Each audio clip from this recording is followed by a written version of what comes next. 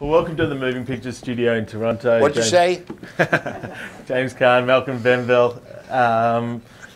So congratulations on the film Henry's Crime, bringing it up here. It seems like you guys have a fairly fun rapport. What was the first meeting like between the two of you? Mating or meeting? I don't know what you guys got up to during the first meeting. Mate. We didn't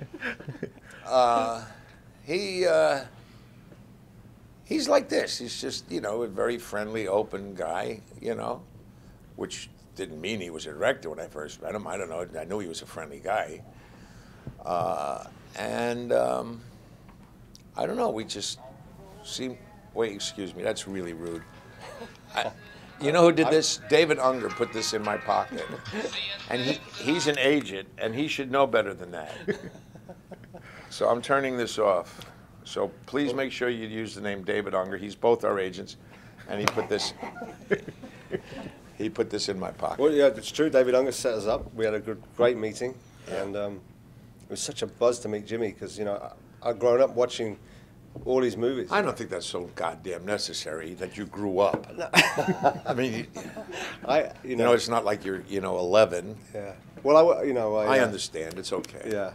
But anyway, it was a great meeting, and he makes me feel like Anthony Quinn all the time. No, but I think the nicest thing was for me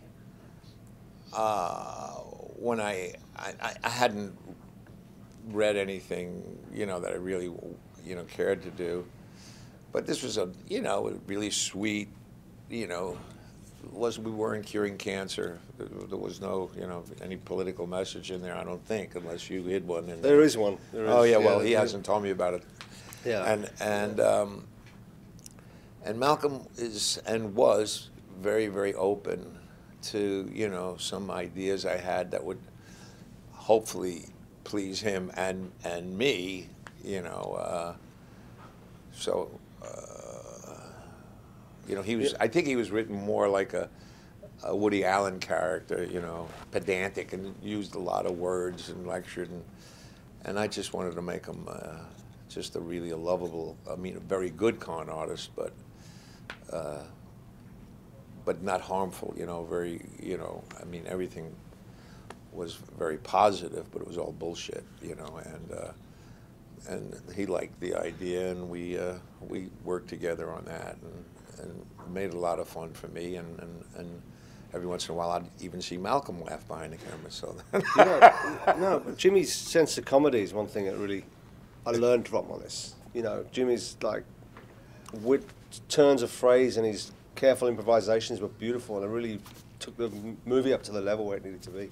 Like what comedic stuff had you noticed of Jimmy's work that you thought, yeah, I want to bring him in for this, I want to have him in? Well, Jimmy's movies that he's done, just a broad range of work, all the way from like the drama, from The Yards, from The Godfather, all the way down to Rollerball, to Elf, to Misery, so, it was just... Musicals? Yeah, Guys and Dolls. You sang an Elf as well. No, well, I did one with Streisand and one for